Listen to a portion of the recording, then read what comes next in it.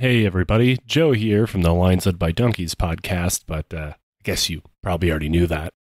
If you like what we do here on the show, consider supporting us on Patreon at www.patreon.com/linesledbydonkeys.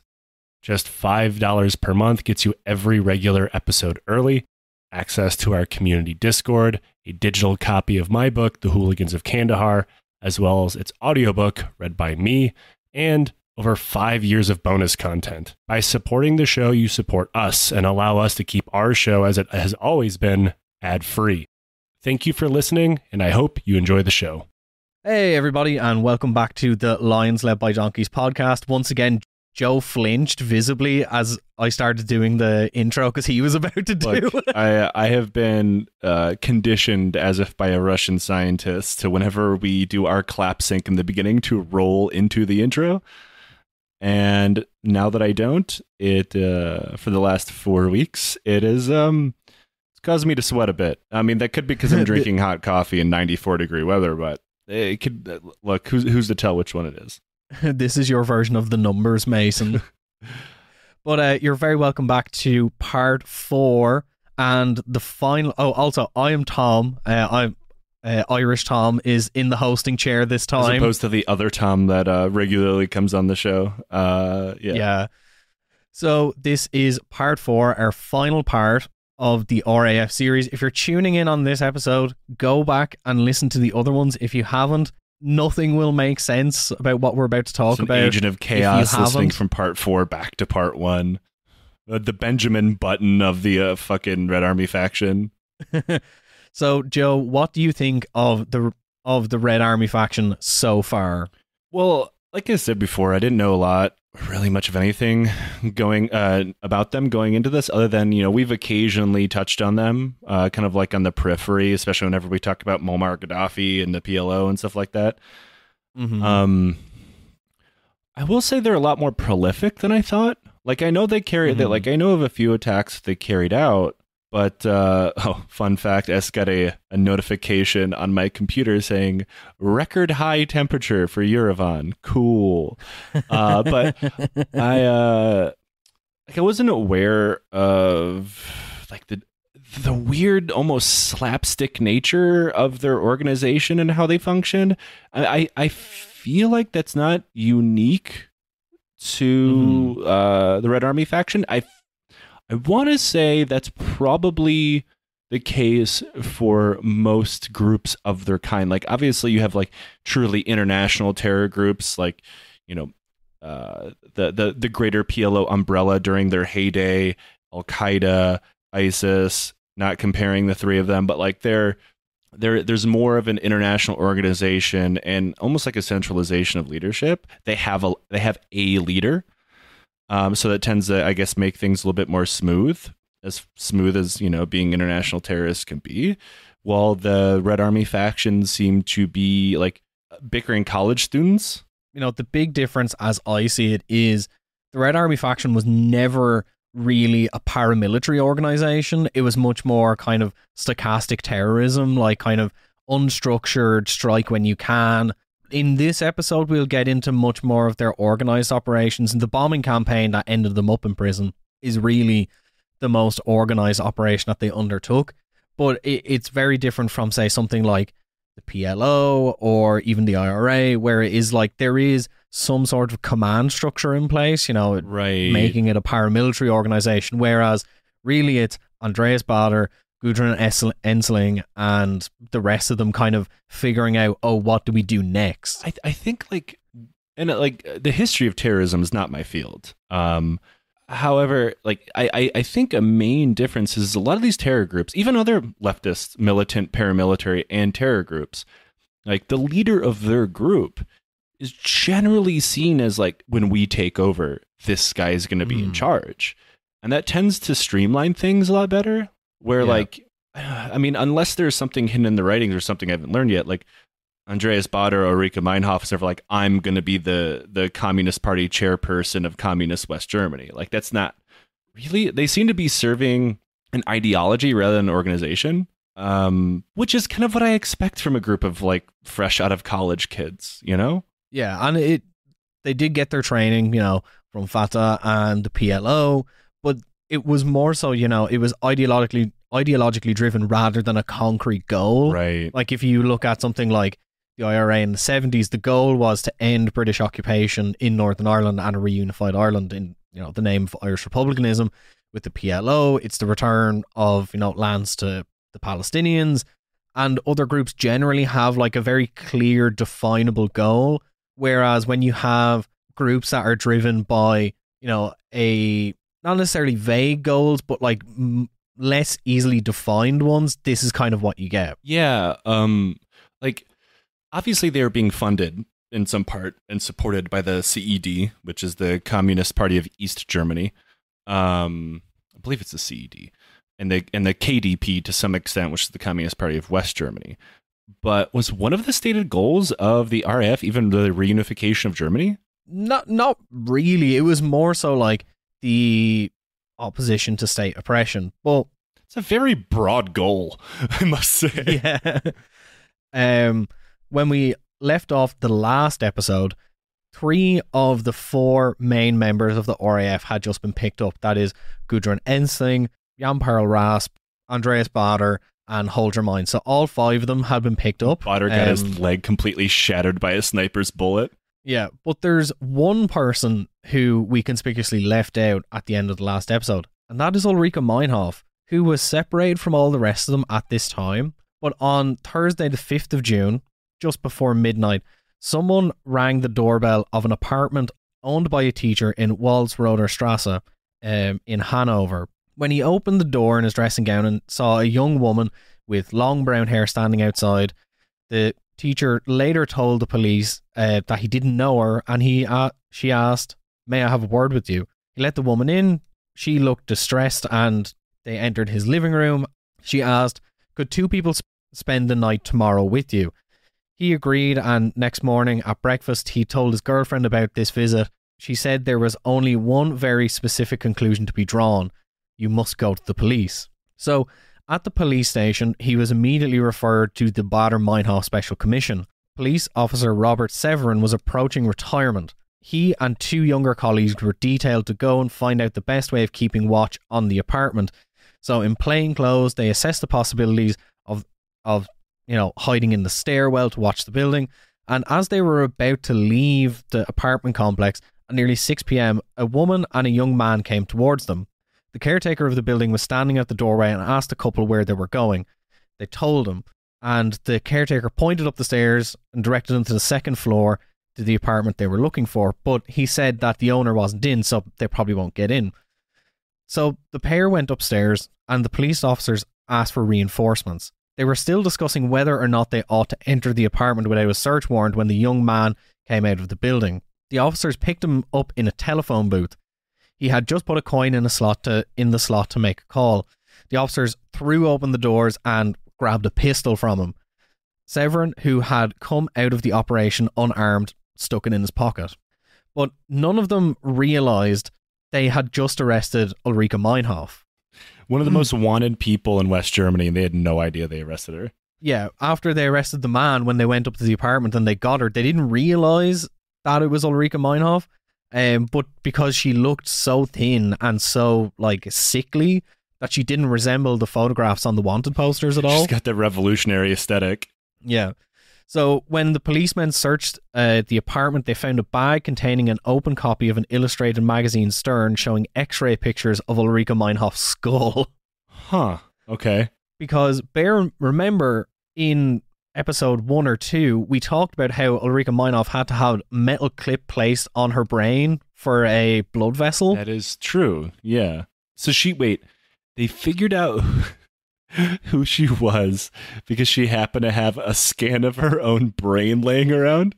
So essentially what happened is after she was taken into custody, they did a scan to confirm her identity. And obviously she had a scar on her head, so they confirmed it was her that way. But also, when they searched her jacket that was lying in the apartment, they took out a letter out of the pocket. It was Gudrun Essling's letter to Ulrika Meinhof, so that just doubled down. Okay, this is who it is. Oh, God, this is like when a murderer gets caught because they have a Google document on their computer that says how to get away with murder. So, with Ulrike Meinhof now imprisoned, all of them are locked up. And for the first year, all of the RAF prisoners were in separate, confinement. They were all isolated from each other and from normal life in the prison. So they all spent the first year in isolation. Oof. I mean, I'm not surprised. And no one's going to let their local militant group all be bunkies, Mm-hmm. So Andreas Baader was in jail in Schwalmstadt. Gudrun Ensling was in Essen. Holger Mines was in Wittlich. Irmgard Moeller was in Rastatt. Gerhard Müller in Hamburg. Jan Karl Rasp in Cologne. And Ulrike Meinhof was in Cologne's Ossendorf jail in a cell that used to be Astrid Prohl's cell. I wonder if her name was scratched on the wall or something like that. Yeah. So during her 8 months in isolation, Ulrike Meinhof was only allowed visits from family, and at that, it was only for half an hour once every 2 weeks under the supervision of the guards. I gotta say, I assumed it'd be worse. I'm not saying that's good. I kind of figured it'd be when a terrorist in the U.S. this is a long time ago. Germany is obviously a little bit more forgiving in their penal system. I'm sure Germans will write in and tell me I'm completely incorrect on that, and that's fine. But if you get arrested for terrorism, say the guy who tried to blow up the airplane over Detroit with a bomb in his underwear, they send you to a place called ADX Florence, which we've talked about before, which is no visitors, no letters, no phone calls. You get stuffed into a hole to die. And I kind of assumed the Germans would do the same thing, especially because obviously the state is terrified of these people. Well, this is the thing, and this will come up much later in the script, that they weren't put in an oubliette. They were, put in regular cells just away from all the other prisoners. Now, bear in mind, they were very bare bones, but, as time goes on, they get more amenities and kind of more concessions. While in isolation, Ulrike Meinhof wrote a lot about how she was feeling. That feeling that your head is exploding, that feeling that the top of your skull must be going to split off and come off. The feeling of your spinal cord pressing into your brain, the feeling that the cell is moving. You wake up and open your eyes and the cell is moving. In the afternoon, when the sun shines in, it suddenly stops. You can't shake off that sense of movement. Furious aggression for which there is no outlet. That's the worst thing. A clear awareness that your chance of survival is nil. Utter failure to communicate that. Visits leave no trace behind them. Half an hour later, you can tell if the visit was today or last week only by mechanically reconstructing it. On the other hand, a bath once a week means a moment's thawing out, recovery, and that feeling persists for a few hours. The feeling that time and space interlock. So this is really, they're she kind of sums it up. They're all in isolation for a year. Yeah, it's not good for your mental health. I mean, even I don't know how behavioral sciences were back then, but today we certainly know oh wow, it's torture. I'm kind of curious, ideologically, did they ever write about we'll die before we get taken in, we'll become martyrs, because they had to know that this was a possibility. They were blowing up people. Hold on to that thought once again. So, do you know what we get to talk about next? Bombs? Is it bombs? Black September. Oh boy. So on the 5th of September 1972 at 4:30 a.m. a commando unit, the Palestinian group Black September, climbed the fence of the Olympic Village in Munich. They forced their way into the Israeli team's quarters and shot 2 Israeli athletes. 9 others were taken hostage, and the commando unit were demanding the release of Palestinian prisoners in Israel, as well as the release of their comrades in the Red Army faction. And finally, failing out that PLO training camp's coming in handy for these guys. So that evening, the hostages and their captors were taken to Fürstenfeldbruck Airport and were ostensibly flown to Cairo. As the first 2 Palestinians were about to enter the aircraft, 2 German sharpshooters opened fire. The hostage takers mowed down the Israelis with Kalashnikovs. I should point out here, I mean, we'll eventually do it like a series or something on the Munich massacre. these guys were not sharpshooters. They didn't have scopes. They didn't have night vision. That's why they missed. Like they were meant to drop all of the hostage takers at the same time to stop this from happening, because obviously they machine gun the hostages. One terrorist throws a hand grenade into one of the helicopters that has the hostages in them. And that's kind of one of the reasons why after this, West Germany actually forms this like a counter-terror unit, because everybody in the world is like, wow, you guys really fucked this up.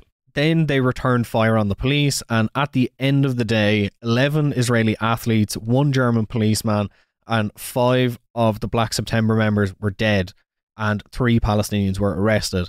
The organizer of that attack, according to investigations by Mossad, was Hassan Salameh, the same Abu Hassan that Andreas Baader argued about having a hot-cooked chicken. It would be really funny if Hassan Salameh was like, look, we demand the release of our comrades in arms, except Andreas Baader.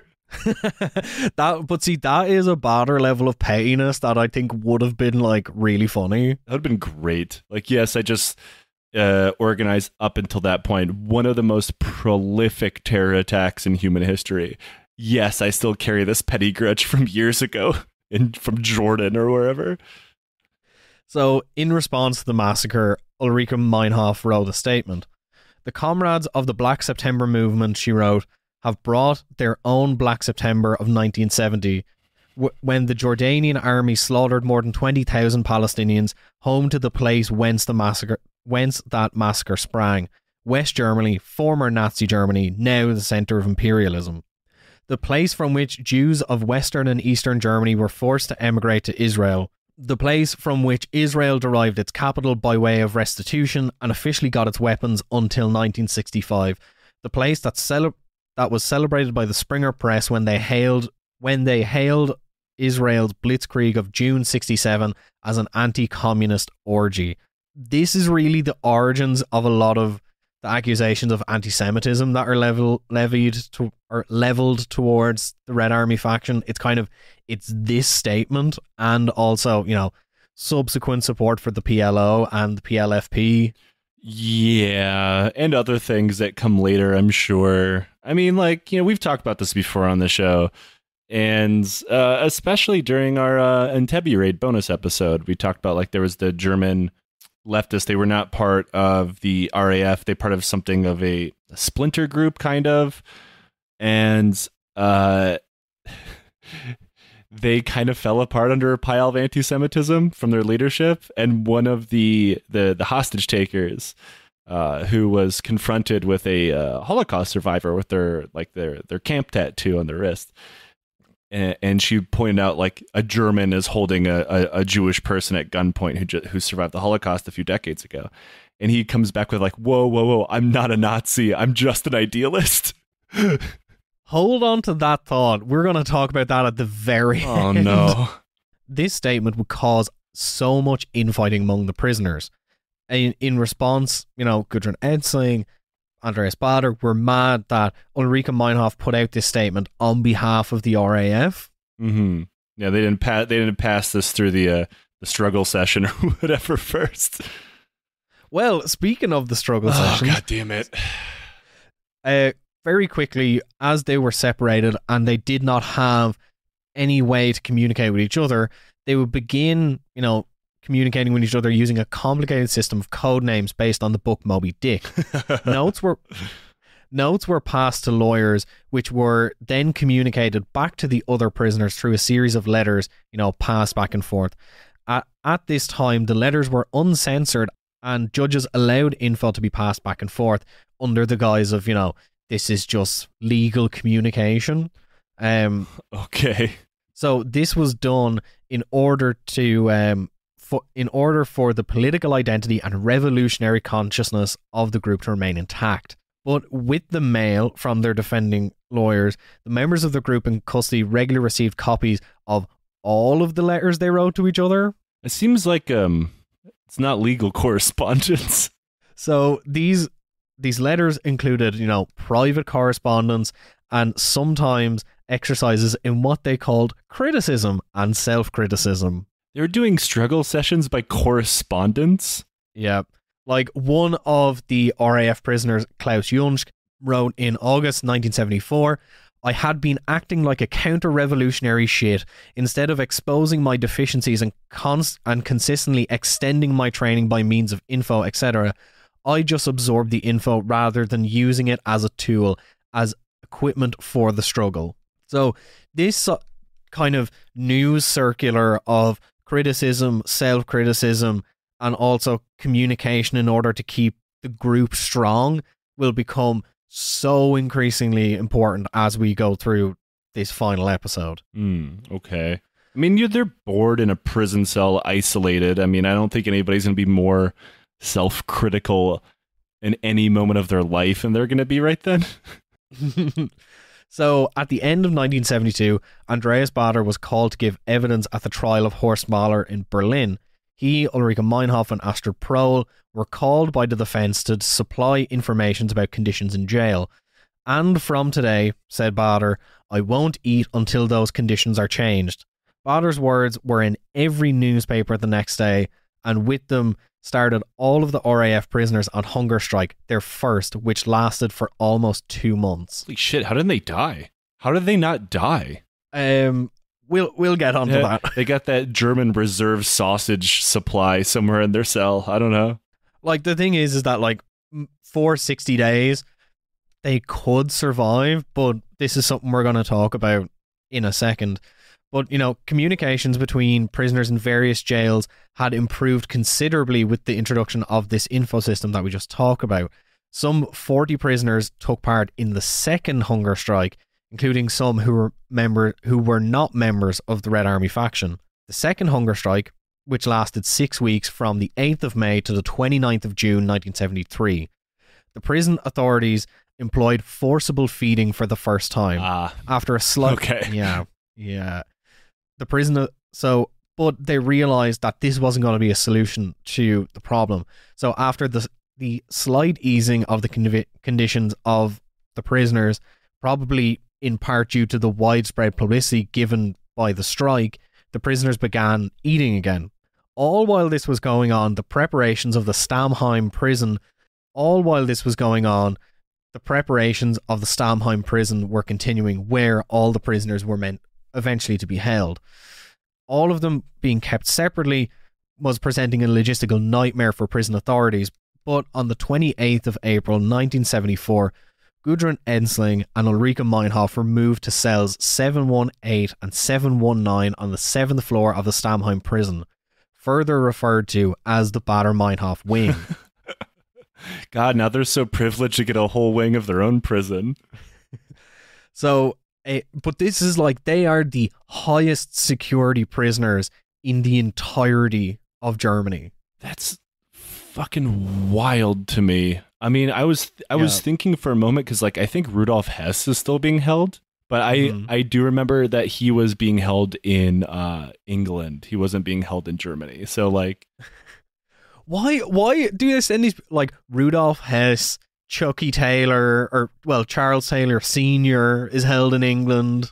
I think because Charles Taylor is being held there because like some kind of ICC agreement. And Hess is being, well, obviously isn't anymore. He'd be some kind of undead monster at this point.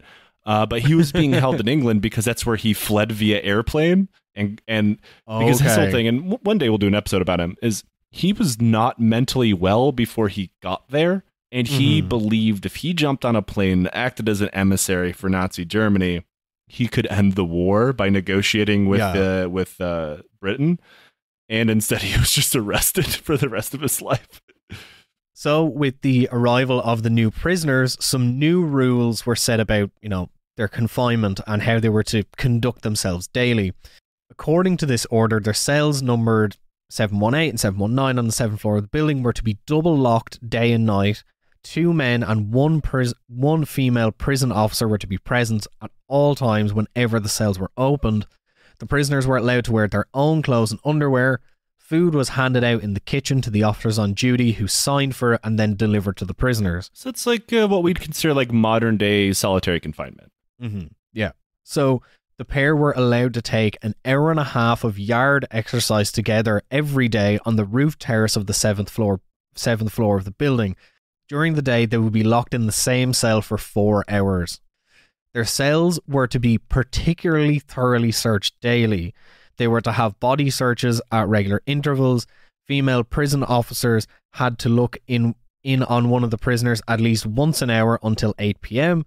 They could have a bath twice a week, though not on Saturdays, Sundays, and holidays. We love when our personal hygiene runs on banker hours. A business hour bath. Yeah. The prisoners were barred from all community activities, including going to church, and only visits from family and their lawyers were allowed. Mm-hmm. I mean, that seems like that still sucks, but it sounds better than I thought it'd be. Yeah. Like, I think in general, stuff that we'll get into later aside, it's not the worst. Like, they're not being put in an oubliette. And this is not me apologizing for the carceral system. Okay, first of all, what the fuck is an oubliette? What kind of cursed British thing are you bringing me? It's actually French. So an oubliette is a hole in the ground with a grate on the top, and you put a prisoner in it. Give them the core VROP treatment. Yeah, so it's a dungeon with the only entrance or exit being a trapdoor in the ceiling. The Jesse Pinkman prison cell from the end of Breaking Bad.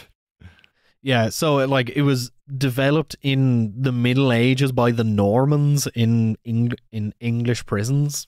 Fair enough. Like I said, cursed British things. So over a period of several months, the prisoners prepared for a new hunger strike, their third. It was to be their longest and their toughest, and it ended in death. And Andreas Baader wrote about it. I don't think we shall call it a hunger strike this time. That means some people will die.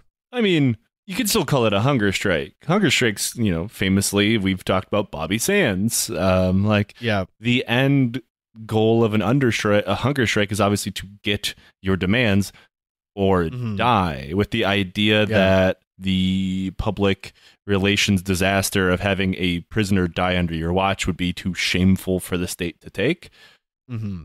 And this is, something that will come up once their trial begins, is the idea of using the body as a weapon. As, this is the last weapon that a prisoner has, and it is the most useful thing they can do. Well, it's certainly not the last weapon these prisoners would have.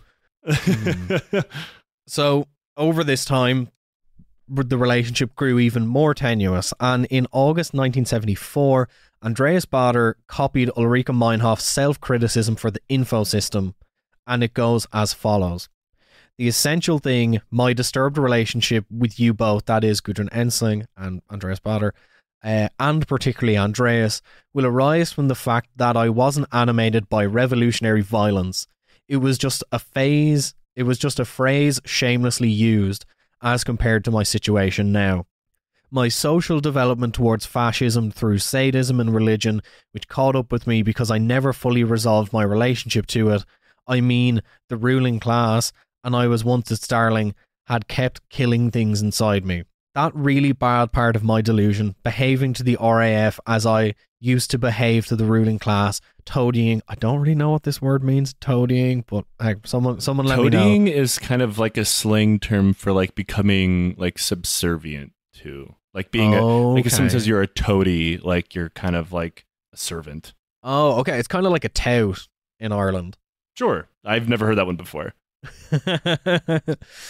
I mean, treating you like cops, which simply means I was like a cop myself a long time, in the psychological mechanisms of domination and submission, of fear and clinging to the rules, a hypocritical bitch from the ruling class that merely self-knowledge everything just as if. So, Andreas Baader obviously put this self-criticism in the, info circuit in order to get at Ulrike Meinhof. I don't know necessarily whether it is because he was worried that she was going to flip on all of them to save herself. Right. But this is kind of a long continuity in, both Gudrun Ensling and Andreas Baader targeting Ulrike Meinhof.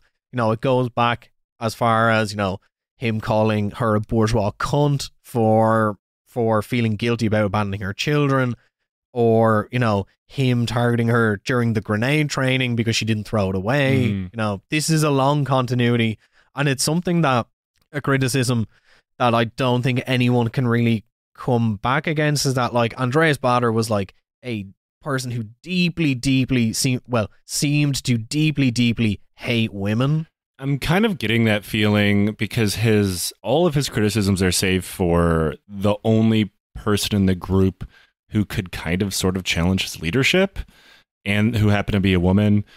And not to mention, he doesn't really have anything in his life, right? Like, he's been kind of sort of disconnected from society at large when this whole thing started. He was, you know, a petty criminal. He didn't really have a lot of friends, no relationship with his family. Well, Ulrike Meinhof was married. She had children. Like, she had a life before all this, which was unique because she dropped it all. And he still uses that as a cudgel, despite the fact, like, she gave what could have been effectively a very normal life for what they consider the struggle. And he gave up nothing. Yeah. And also to bear in mind that Andreas Baader also, you know, believed that women were not part of the working class. That's telling. Yeah.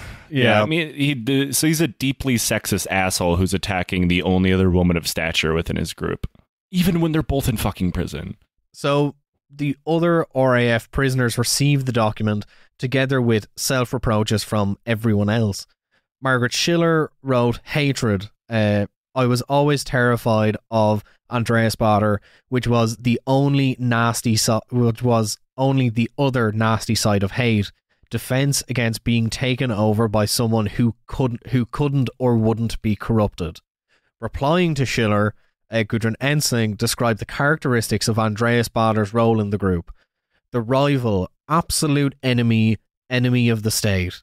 The collective consciousness, the morale of the humiliated and insulted, of the urban proletariat. That's what Andreas is.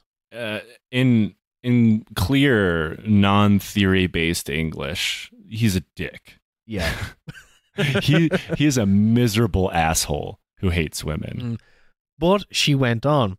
Hence the hatred of the bourgeoisie, the press, the middle class left concentrated on him, because on the 14th of May 1970, the date of the freeing of Baader in Berlin has turned out to mean just that, the struggle for power. It was the first battle we won, an armed rescue operation, our model. We could measure ourselves by Andreas, by what he is, because he wasn't the old order anymore, open to blackmail, corruption, etc., but the new order, clear, strong, implacable, determined, because he governs himself by our aims. I would disagree with... I mean, you can't... I mean, I don't know how you square the circle exactly, but, like, you can't say things like that when he fundamentally thinks that women cannot be a part of the working class. He sees everybody outside the working class as being an enemy. Yeah. Like, that's just bigotry. He's just communist Jordan Peterson. Andreas Baader! I have nothing against our women comrades other than the fact I believe that being born with a uterus makes you inherently bourgeoisie. Oh, people are going to be so mad at us. Like, if people are mad at this man's own words and the words of his comrades, you're not mad at us. You're mad at a dead guy. But on the 2nd of October 1974, the Federal Prosecutor General officially indicted the 5 core members of the group: Andreas Baader, Gudrun Ensling, Ulrike Meinhof, Holger Mines, and Jan Karl Rasp. In November, Baader and Rasp were moved to Stamheim. Holger Mines would remain in Wittlich due to his failing health caused by the previous hunger strike. At the beginning of every hunger strike, the prisoners gave the prison officers all the food they had in their cells. Biscuits, chocolate, soup cubes were packed up and deposited in the food cell outside of the prisoners' reach. But more than not, foodstuffs had been kept back and hidden among books and were occasionally found during the regular inspection of the cells. But the more often hunger strikes were staged over the years, being employed as a, quote, weapon against your own body, the more that weapon wore out. The general public didn't really know the strikes were taking place. The prison officers and the security apparatus tried to keep it quiet. So, of course, it limits their strength. Yeah, and at this stage, quite a lot of tabloid press that weren't explicitly right-wing, like the Springer press, were sympathetic to their cause. The prisoners took to eating increasingly often in secret. Once Bubeck found that one of the defending lawyers had a dozen ham sandwiches with him in his files. He's going through his law files, like, motion to dismiss, motion for attorney, ham sandwich, ham sandwich, ham sandwich.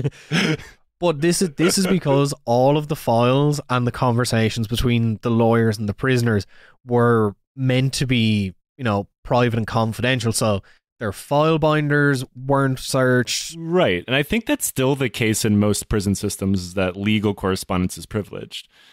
And also apparently full of ham sandwiches. So when he spoke to the lawyer about it, the man said he was diabetic and had to eat frequently. Bubeck said to him, "Not very tactful, is it, eating in front of Herr Baader while he's on hunger strike?" This is great. Like, I am on the hunger strike. Sir, your ham sandwich literally just fell out of your pocket. Oh no, you do not understand. It's I am not on hunger strike for food. I am on hunger strike for dairy. You see, it makes my tummy very upset. Herr Baader, I can see bread in your teeth. That is just a fur coat to keep me warm in my prison cell. That's just plaque that's building up from all the food I'm not eating. So at the end of October 1974, Manfred Grashoff gave up on his hunger strike but resumed it a few days later. In this situation, Hold Your Minds, then, extremely malnourished from his own hunger strike. The one guy who's actually doing the hunger strike, like, wow, you guys aren't losing any weight. What's going on? He said, "You are not with us anymore.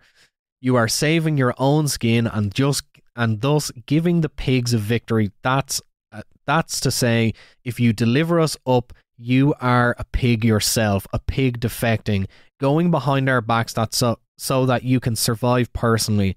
In that case, I mean, if you're not going on with our hunger strike, you'd do better and more honorably. If you still know what honor is to say, there it is, I'm alive, down with the RAF, up with the pig system," and included this little poem: "Either a pig or a man, either survival at any price or a fight to the death, either problem or solution, there's nothing in between." I'm just picturing an RAF symbol with the red star instead of the MP5 Subashiga, just a fist clasping a hand sandwich. This is one of the few parts that I find genuinely quite sad. On November 8th, 1974, the first of the RAF prisoners would martyr themselves for the cause. Hold Your Minds got in touch with his lawyers and instructed them to come visit quickly. The following morning, on Saturday the 9th, Minds' lawyer, Siegfried Haag, arrived at the prison but was not permitted entry to visit Minds. Haag, pressing the fatality of the issue and that a doctor that could be trusted by Minds be brought in.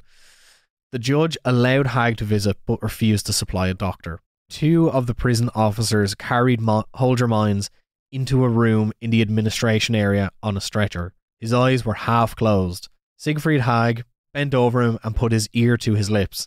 "I'm finished. It's over. I'm dying," whispered Hold Your Minds. Over the next 2 hours, Haag stayed bent over Minds' stretcher as the two had their last conversation. Finally, Hold Your Minds asked Haag for a cigarette. He lit it and put it between Hold Your Minds' lips. And with that, Haag left. Soon, Hold Your Minds will be pronounced dead. That only makes me hate the rest of this group. Like, they struggle sessioned one another into taking part in these hunger strikes as a collective action while they're all eating. And this fucking person starves to death. Yeah. Thinking that they're doing the same thing. Mm-hmm. Once the news of Hold Your Mind's death had been broadcast, there was immediately protest marches in the streets of Frankfurt, Cologne, Hamburg, Stuttgart, and Berlin. On the 10th of November, 1974, the day after the death of Hold Your Minds, Gunther von Drenkmann, president of the Superior Court of Justice and Berlin's senior judge, was assassinated on his doorstep by a man posing as a flower shop delivery man. It's worth noting that he had no connection to the RAF case, and it would later be suggested that he had been killed by a 2nd of June commando movement in a botched attempt to kidnap him, but nonetheless, this was seen in the media as revenge for the death of Hold Your Minds. I could see that. I could see that going either way, because, I mean, even though he's not connected to the case, he's still a judge. 2,000 people attended the funeral of Hold Your Minds in Hamburg.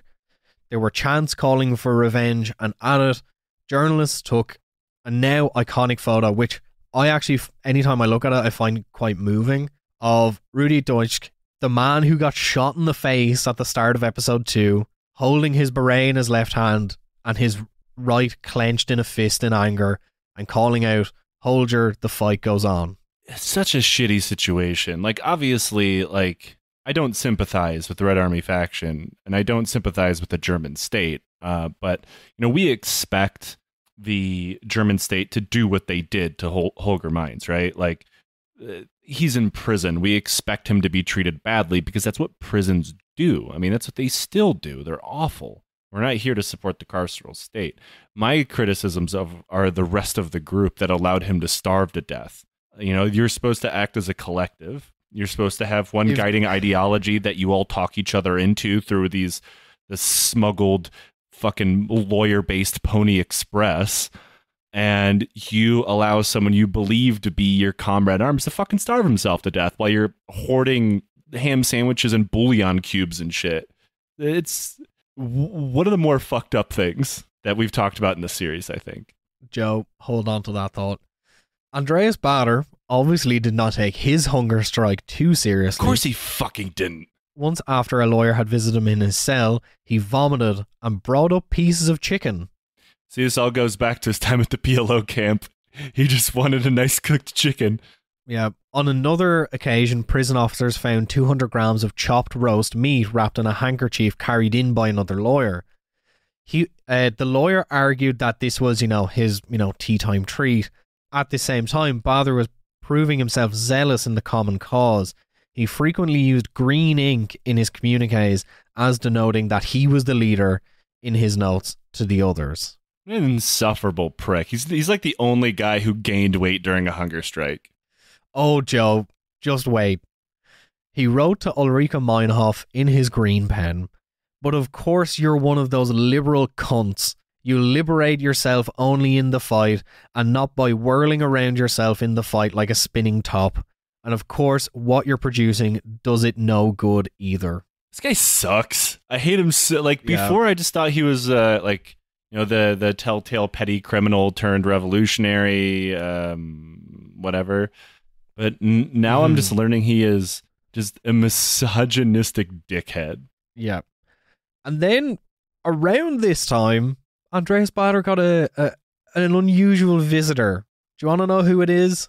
Unusual visitor. I'm going to assume some agent of the state. It was Jean-Paul Sartre. Fucking what? So Jean-Paul Sartre, in the previous, couple of weeks, had made a statement of his sympathy to the treatment of the Red Army faction prisoners. So he was Fair invited enough. to... We don't have to like people to believe that they should be treated well. Mm-hmm. So he decided to visit Andreas Baader, partially to, understand what he thought as, he had called them a quote-unquote force. So, he wanted to understand their beliefs, their motivations, etc., etc. So when the two greatest intellectual minds of the 20th century met in a small prison cell, do you know what happened? Did Sartre fucking hate him? He absolutely fucking hated Andreas Baader. He called him an asshole. The guy kept chain smoking and offering me sandwiches.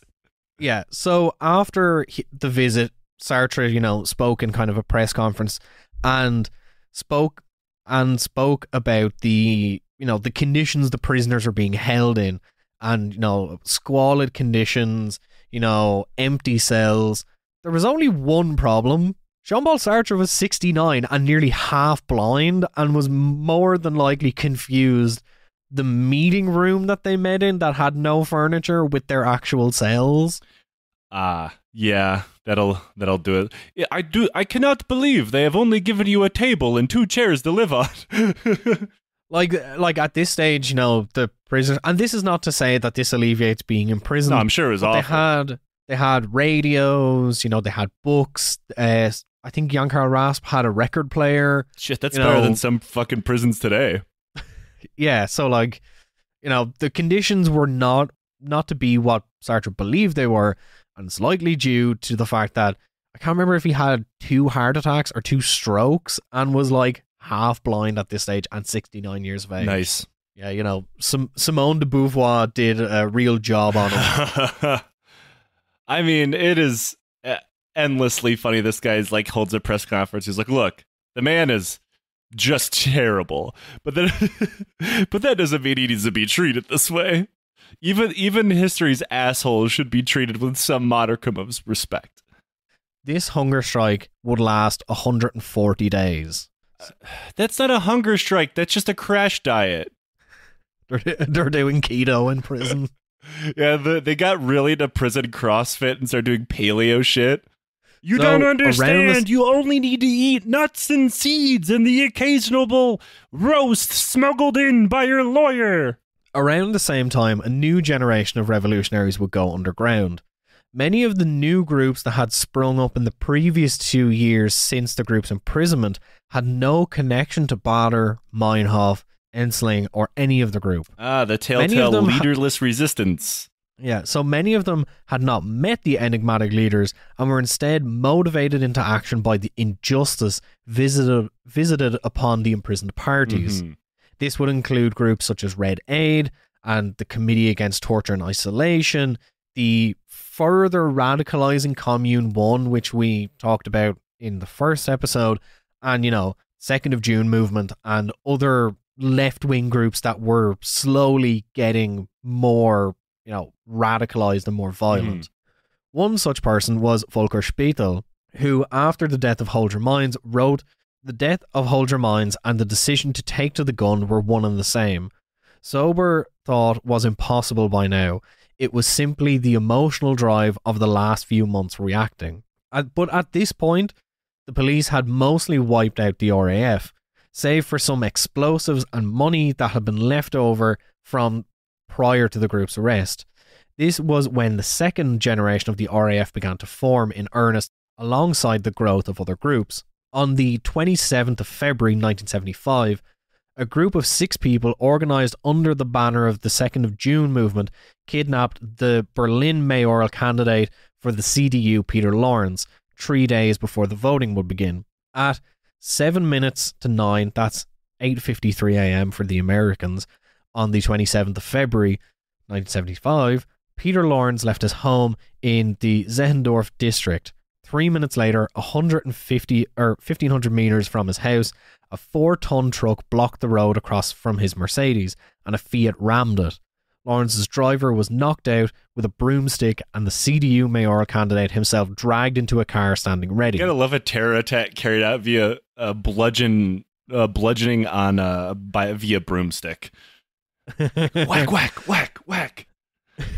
So they demanded the release of 2nd of June prisoners, as well as Horst Mahler, which kind of weird. Horst Mahler is much more connected to the Commune 1 movement than the RAF. He was a member of the RAF, but had much more close ties to them. And it's also worth noting that the prisoners they demanded to be released, none of them had been convicted of murder or attempted murder. It was just, it was a smart move because it was demands that could be met. At least it's reasonable. I mean, reasonable in comparison, Mm-hmm. So the transfer was negotiated by former West German Mayor Heinrich Alberts, and upon meeting the kidnappers and negotiating with them to come to terms, when he left the negotiating room, he asked the police officers that were nearby about a microphone that was placed in the room. The meeting wasn't supposed to be taped, and in order to get around what the suspected bugging, the kidnappers had a transistor radio that they would occasionally turn on and off. Mm-hmm. Although Alberts argued that they didn't turn it on and off enough to mess with the recording. They weren't meant to record this. This will be very important later on. Just the guy with a German with a giant boom mic in the corner. Do not mind me. I am just going about my job. just some key grip is just there, like standing in the corner. It's like, don't mind me. I'm not recording.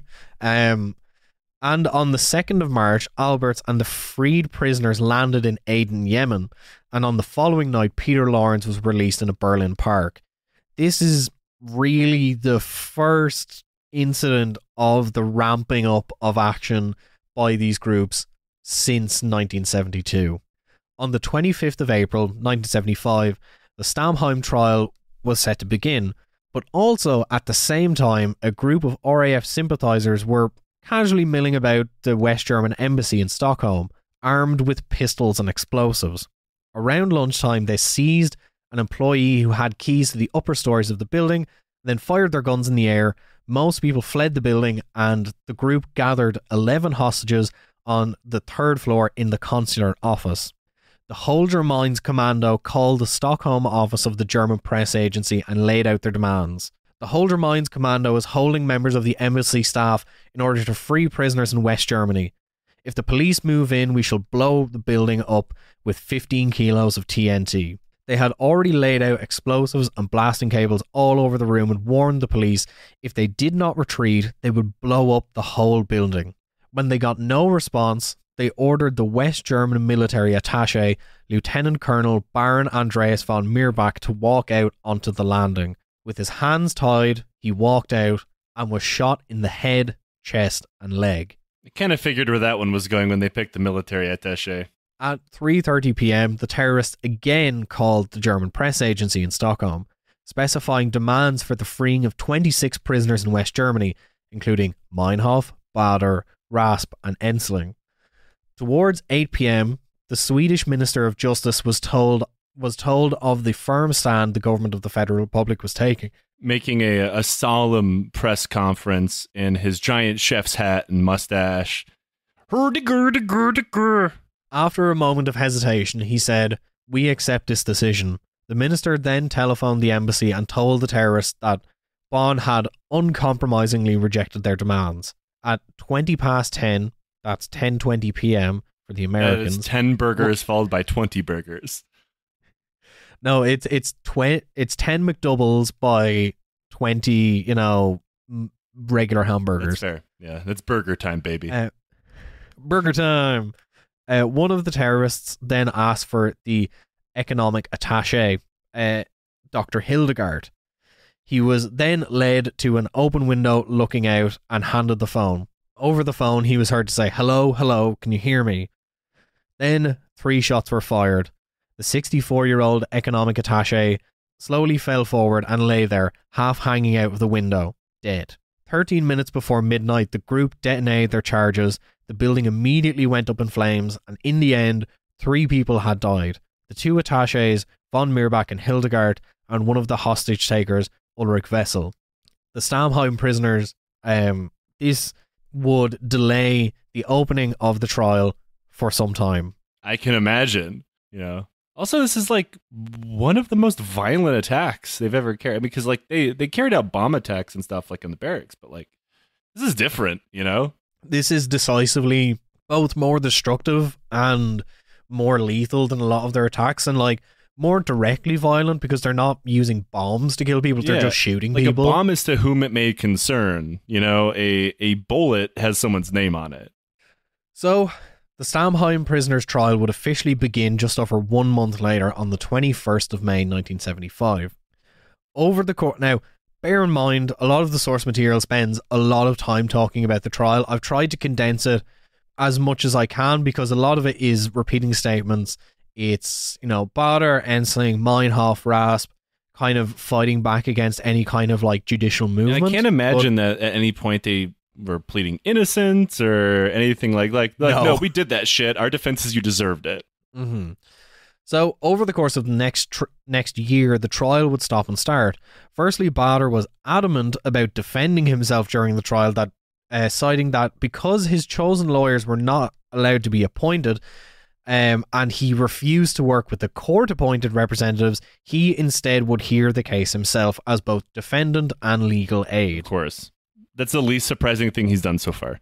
Then Baader petitioned for the suspension of the trial until he had found defending counsel and was allowed unsupervised conversations with his lawyers. He said that he made that a condition. For 3 years, he claimed the prosecution had checked every word of the case for the defence by searching cells and lawyers' offices and confiscating mail, and Baader added, by planting bugs in the cells used for lawyer visits, and we've known about them since the summer of 73. I mean, I also have no doubt that the German state was doing that. Like, I don't doubt that they were confiscating mail and all these other things to try to learn more about the upcoming trial. Like, I'm not giving the German state the benefit of the doubt, but I'm certainly not giving Andreas Baader the benefit of doubt by wanting to be his own lawyer. Yeah. So, over the course of the following months, there would be interruption after interruption. The defendants were removed from the court several times due to disruption and disorderly conduct they had undertaken. They argued because of the authoritarian and fascist nature of their prosecution, it was their revolutionary duty to resist the judicial process with any means. I assume they would do that anyway. I mean, if you consider the state illegitimate, I mean, the same goes for, like, the IRA was a good example. They consider themselves prisoners of war, not criminal prisoners. So they held themselves to a different standard. So, like, you're not going to submit yourself, if you believe these things, how could you feasibly submit yourself to a court you already find legitimate, or illegitimate rather? Like, that ideologically to them, that makes sense to me. Mm-hmm. They undertook more hunger strikes, and on the 26th of September, the ailing health of the group would cause them to be classified as unfit to stand in the court. They came to a unanimous decision that the defendants were suffering from weakness, a poor state of physical fitness, and disorders of speech and vision. They were between 41 and 23 kilos below their proper weights, had low blood pressure, and poor powers of concentration. And Ulrike Meinhof in particular was suffering from an actual inability to concentrate. Baader was also found to have an unusually low pulse. Okay, so they finally are doing a real hunger strike once the trial has started. Okay. Mm-hmm. By April 1976, the group's relationship became extremely frayed. The 4 years, 3 of which had been spent in strict isolation, had taken its toll. In particular, there was growing conflict between Meinhof and the rest of the RAF prisoners. Prison officers had sometimes seen Andreas Baader tear up things Ulrike had written and hand them back to her saying, shit. Again, of course he would do that. So on Saturday, the 8th of May, 1976, the anniversary of the end of the Second World War, the printers were still on strike. The following Sunday was Mother's Day. All of these circumstances were brought up later in the interpretation of what would happen that night on the 7th floor of the Stammheim jail. At 7:34 a.m. on Sunday morning, 2 prison officers unlocked the cell 719. Ulrike Meinhof was hanging from the grating on the left-hand window of her cell, her face turned to the door. 6 minutes later, the prison doctor, Dr. Helmut Henk, was on the spot. He determined that the body was already completely cold and saw numerous livor mortis marks on the woman's arms. The corpse was not taken down from the window until 10:30 a.m. Jesus Christ. By then, a dozen police officers had been in the cell, collecting clues and photographing every inch of it. The officers conducting the inquiry reconstructed the way in which Ulrike Meinhof must have died. She had torn blue and white prison towels into strips, knotted them together and twisted into a rope. Then she pushed her bed away from the window, laid the mattress on the floor in front of the window and put a stool on it. She tied the rope around her neck, climbed on the stool and jumped. There was no farewell note from Ulrike Meinhof, but she had written months before in the margin of a paper on strategy, "Suicide is the last act of rebellion." This rings kind of like Jim Jones saying, when he had the People's Temple, mass suicide and also murder people there, said, we're not committing suicide, we're committing an act of revolutionary suicide. Well, this is the thing. There is a lot of argument around her death. I was sure there was going to be. So one argument argues that the prison officers killed Ulrika Meinhof. You know, the marks on her arms, the way in which she hung herself, the fact that there was no suicide note. A lot of people argued that if she was going to do it, more than likely she would have written something of a note, you know, in the way that she always did. I can kind of see that. But at the same time, I mean, she had been in, even years ago, she was writing about the crushing depression of being in solitary confinement. Like, this is not uncommon because solitary confinement and incarceration destroys your mental health. Not to mention the hopelessness of their situation. Like, they know they're not getting out of prison ever. Also, there's some other things that are worth noting. One, the fact that the body was not taken down until 10:30 a.m. That's bad. Two, the fact that the person who conducted the state autopsy was a former SS officer. Oh, I mean, that is darkly ironic given the situation. Mm-hmm. Now, some people argue that she was killed by either Gudrun Ensling or Andreas Baader. All of these theories, you know, you can argue back and forth about them, and they are really, really just conspiracy theories, you know. Yeah, I mean, like, Occam's razor demands the most simple conclusion is most likely true. Like, if the German state was going to kill these people, they would have done it before they were in prison. Mm-hmm. Before they literally built a wing of a prison and employed hundreds of GS-G9 counter-terror officers to protect them every single day. Why not just fucking execute them in the apartment and be like, she had a gun? Yeah. And like there's loads of like things that were left out in terms of the testing. There wasn't a histamine test administered to the body, which would have helped determine whether she was alive or not when she hung herself. And they also completely contaminated the crime scene by packing every fucking cop in the prison in there at once. But I tend not to buy these kind of conspiracies. Especially when it comes to people being, you know, assassinated in prison or whatever. If the state's going to assassinate you, they're not going to go through the hassle of putting you in fucking prison first. It's a lot more believable that they're just going to kill you in a shooting, seeing how they've already done that a couple of times to the same group. Yep. So on the 16th of May, Ulrika Meinhof was buried in Berlin. Over 4,000 people followed her coffin to the Protestant cemetery of the Holy Trinity in West Berlin. Many of them had painted their faces white, some were masked. They carried banners reading, "We bear mourning and rage that we will not forget. Ulrika Meinhof, we will avenge you." And I have a feeling that they did. After Ulrika Meinhof's death, additions were to be made to the Stammheim group. Prison officer Horst Bubeck, that we mentioned earlier, went up to the 7th floor several times on behalf of the judiciary to suggest which woman member of the RAF might be transferred. In one case, Gudrun Essling said, "If she comes here, there'll be a hunger strike." Of another woman, it was said, "If she comes here, you'll have the 3 of us dead the day after tomorrow." So, you know, not really fond of other members of the group at this stage. Quite fractious these people are. Yeah. In the end, it was agreed to transfer Irmgard Moller to Stammheim. Soon after, Ingrid Schubert followed, and finally, on the 3rd of June 1976, Brigitte Meinhof was allowed to join the RAF founding members in the high security wing, and they had essentially sent the RAF's successor into their training camp. Outstanding.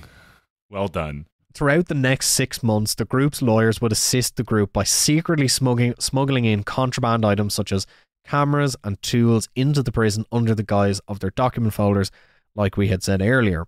They were also allowed access to materials on how to, you know, urban guerrilla tactics, how to make bombs, etc. I don't know why they were allowed this stuff.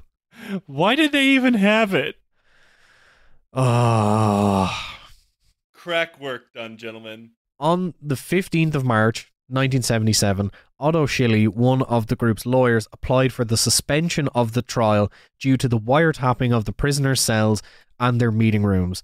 The revelation threw the whole trial into jeopardy, as the unlawful wiretapping was tantamount to entrapment of the RAF. A letter from the Baden-Württemberg Justice Minister Bender arrived giving a statement on the matter. I can assure you, first of all, that I fully understand the attitude of the judges and the defence. On both occasions, however, monitoring measures had been employed as a method of crime prevention of a purely precautionary nature, and thus had no relevance to the Stammheim trial. Mm-hmm. On the 29th of March, the RAF members would make their final appearance in the courtroom, where Baader announced their application once again to have Willy Brandt and Helmut Schmidt appear in court to give evidence, as well as the Baden-Württemberg ministers Bender and I don't know if it's Scheiss or Chase, to give evidence on the wiretapping. Upon its refusal, he left the courtroom, and the same followed for Jan Karl Rasp, pretty much, and Gudrun Ensling. But before Gudrun Ensling left the courtroom, she informed the judges that the group had begun another hunger strike. It would end up being their last. On the 7th of April, Federal Prosecutor General Siegfried Buback was murdered in a drive-by shooting by a commando unit under the command of Brigitte Meinhof, who had gotten out of prison at this stage, trained by everyone else.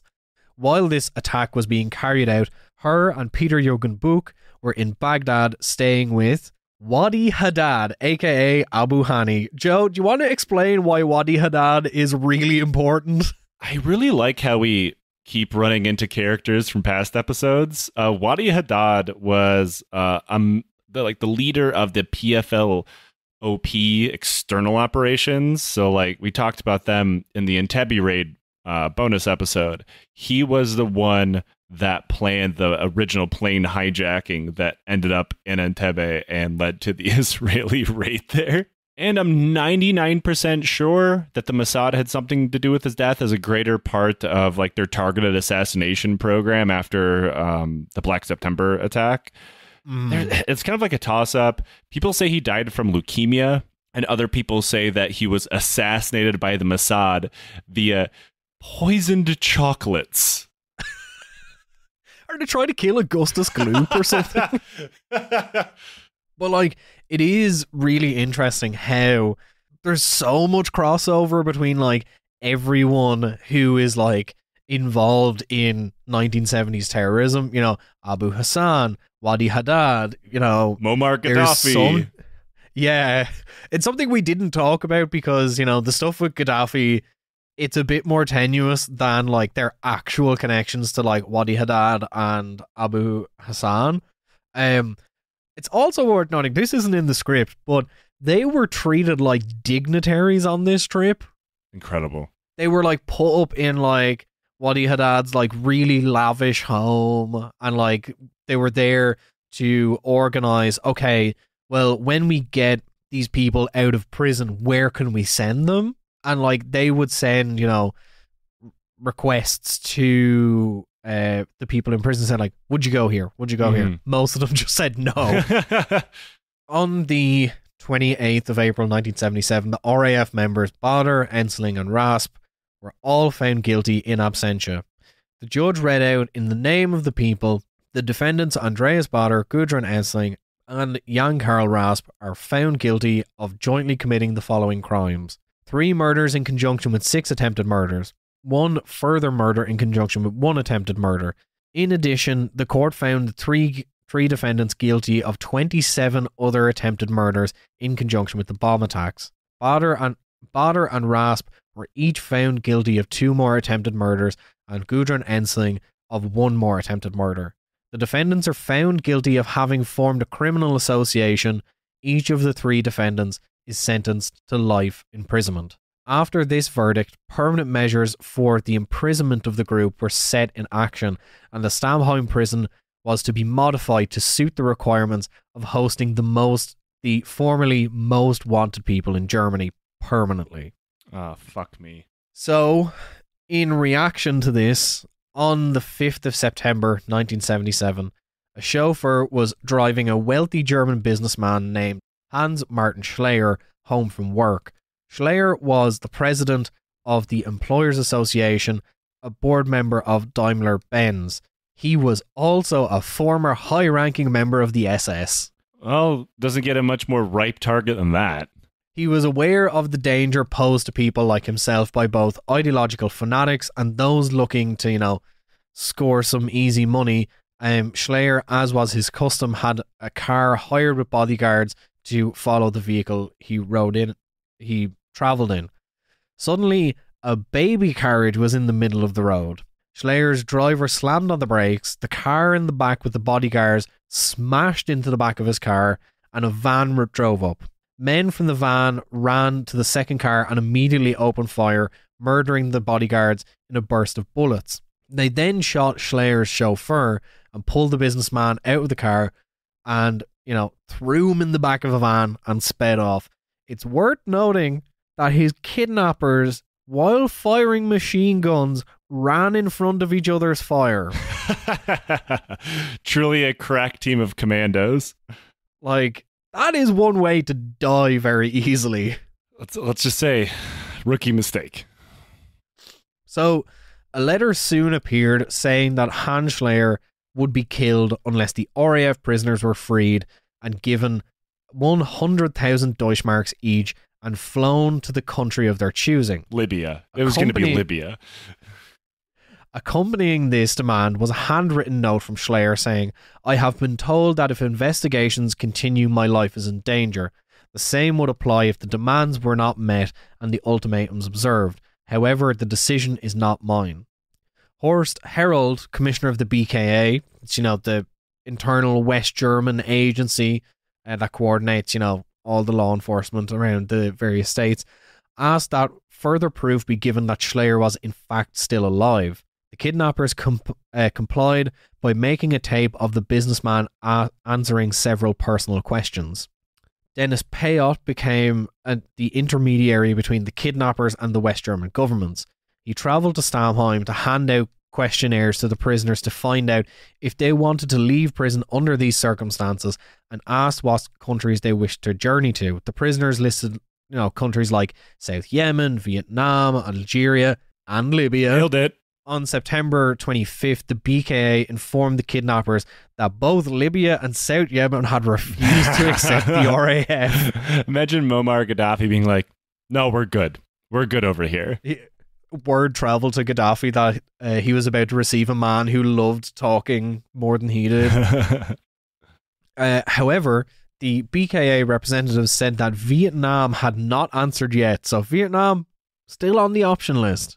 They're a little busy at the time. 2 days later, Alfred Klaus of the BKA met with Jan-Karl Rasp at his request.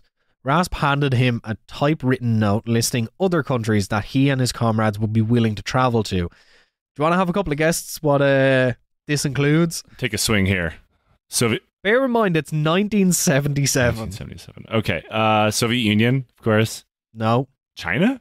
Angola, Mozambique, Guinea-Bissau, and Ethiopia. Bold choices for the mid-70s. Early in October, the people holding Schleyer sent another photo of him, together with a letter. It's also weird that absolutely none of them ever said East Germany. Yeah. Early in October, they sent, a more recent photo of Schleyer to prove that he was still alive. Alfred Klaus, BKA representative, later visited Baader and Ensling, but he found them, they were a little bit off. They were extremely weak, tired, and they seemed much more morose than they usually were. And on the 13th of October, a Lufthansa plane bound for Frankfurt was hijacked by Palestinians. The 4 hijackers apparently demanded the release of the RAF leaders. Counting passengers and crew members, they had a total of 91 hostages. The terrorists forced the plane to land in South Yemen, where they murdered the pilot, Jürgen Schumann, and shoved his corpse into a cloakroom. Sure, nobody will find it there. Yeah. From there, they ordered the co-pilot to fly to Mogadishu, the capital of Somalia, and he complied with their demands. While all this was going on, those holding Schleyer issued another ultimatum. 2 Palestinian prisoners must be released and $15 million in American dollars are to be paid for Schleyer's ransom. They wanted the ransom delivered by the businessman's son. Unbeknownst to the 4 Palestinian hijackers of the plane on its way to Somalia, they were tailed by a plane carrying a German anti-terrorist unit. When the terrorists landed in Mogadishu, the second plane was right behind them, and the anti-terrorist unit stormed the first plane.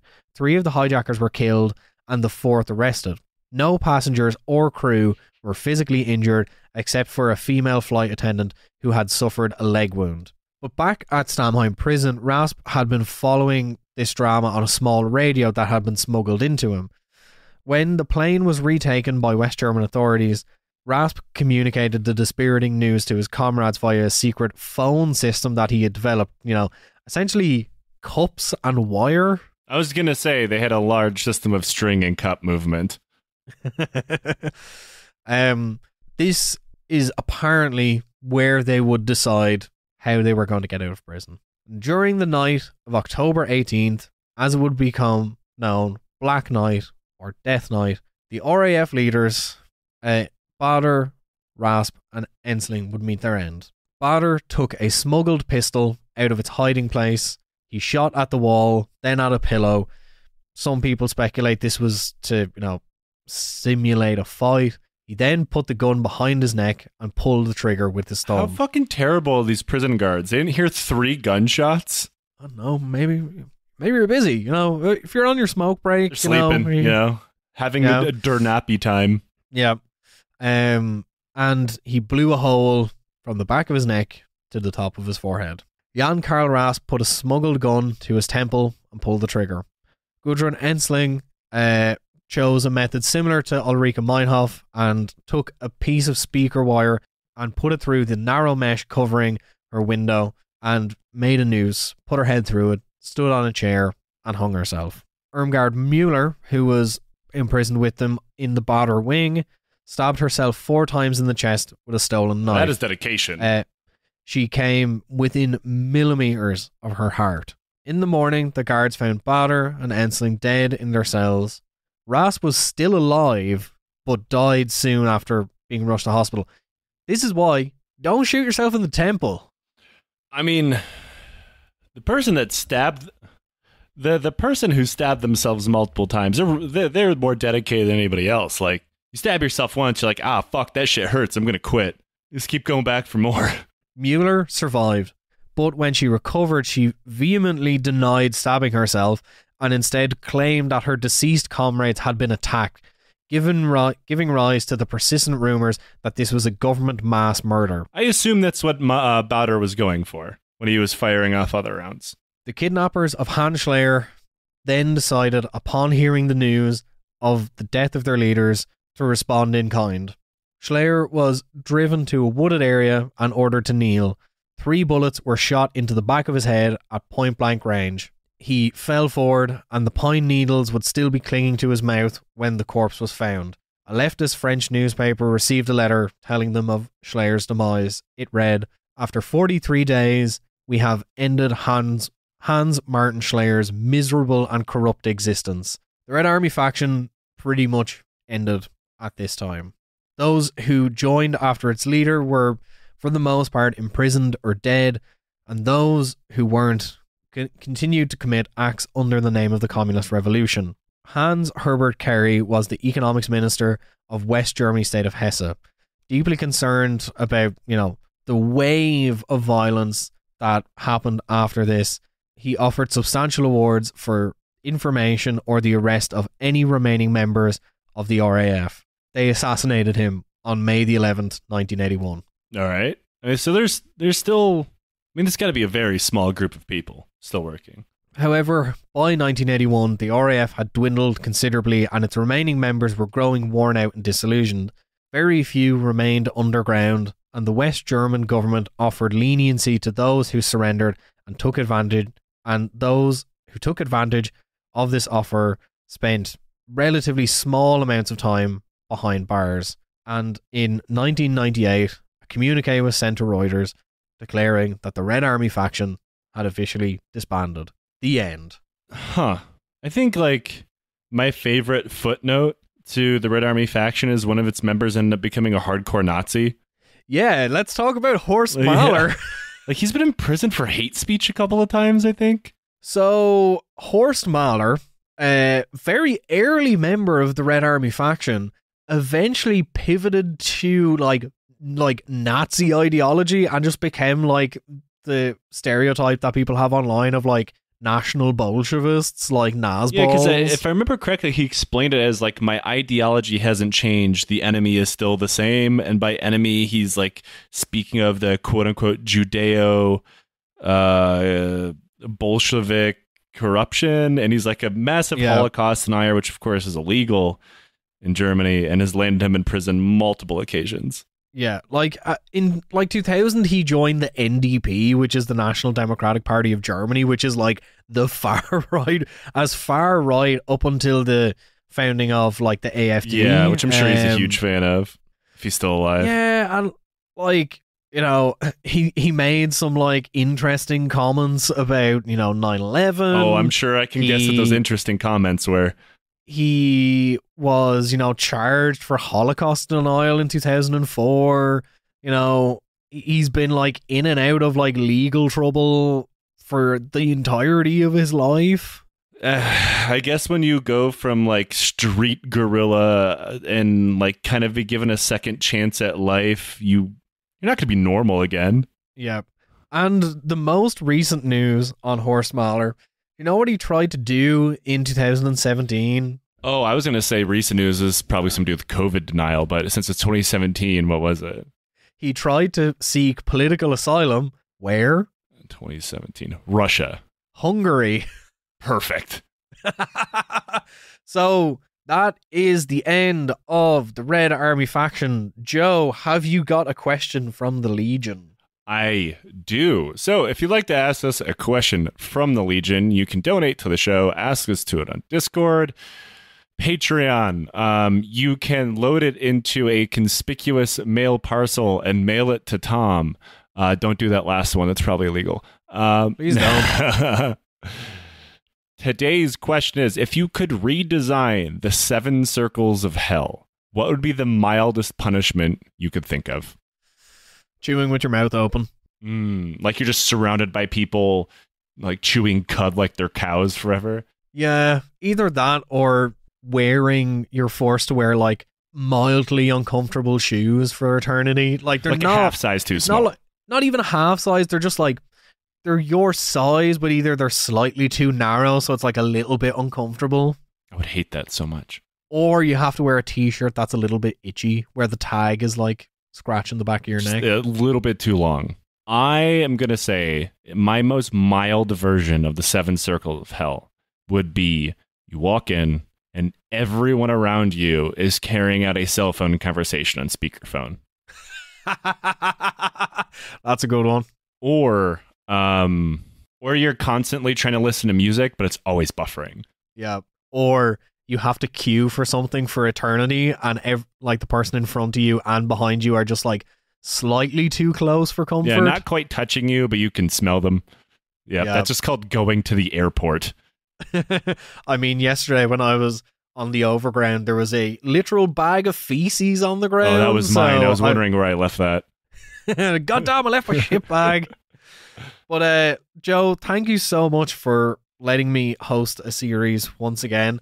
I really enjoyed it. I spent so much time reading about Andreas Baader and him being really weird, and I feel like I am free now. You're free of Baader thought. No, it was great, man. I hope everybody enjoyed listening to it as much as I enjoyed being subjected to Andreas Baader. And yeah, man, thanks a lot. Plug your show. Listen to Beneath the Skin, the show about the history of everything told through the history of tattooing. You don't necessarily have to have tattoos to listen to it. It's a fun history show where we talk about how tattooing interweaves with a lot of history, like stuff like, you know, Russian prison tattooing, colonialism in the Pacific. We're doing a series about people who've influenced tattooing who aren't tattooists. So we've done one about the history of pinups. We're doing one about the inventors of, modern animation like Max Fleischer and Tex Avery soon. So yeah, if that sounds like your jam, check it out. Thanks again. And if you like what we do here, consider supporting us via Patreon. You can get episodes like this early. You can get access to our Discord. You get access to 5+ years of bonus content, including the Intabulate episode, which we've talked about, and all of our various Gaddafi-related nonsense that we've talked about. You get stickers. You get pre-orders on merchandise before anybody else. And, you know, of course, you help support the show. And leave us a review, and wherever it is you listen to podcasts, it helps us immensely. And until next time, I don't know. Wash your goddamn self. Take a shower. Yeah, don't be so annoying that Jean-Paul Sartre hates you. That is a good one. Don't be so annoying in your political ideology that everybody who's ever met you hates you.